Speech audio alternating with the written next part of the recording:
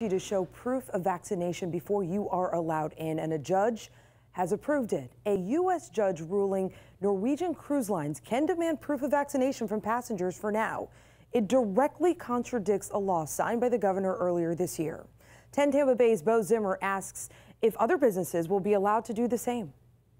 We're telling private businesses, you may not conduct your business in a way that you think is beneficial to your business on the grounds that it ostensibly discriminates against the vaccinated. But the court in Miami was very unsympathetic to that argument. Louis Varelli is a professor of constitutional law at Stetson University and says the judge granted a temporary injunction in favor of Norwegian Cruise Line. Are they likely to win at the full trial? And if so, would they be irreparably harmed between now and then if we didn't stop the statute from being applied? In both cases, the judge decided yes, finding the state's ban on businesses requesting proof of vaccination could actually be a violation of the First Amendment. Anytime you single out a particular message under the First Amendment, in other words, you can't say this, then the Constitution tends to protect the speaker, and that's what the judge says is happening here. The state says it will appeal the decision out of the U.S. Southern District, but until further notice, cruise ships can ask for proof of vaccination. Will this precedent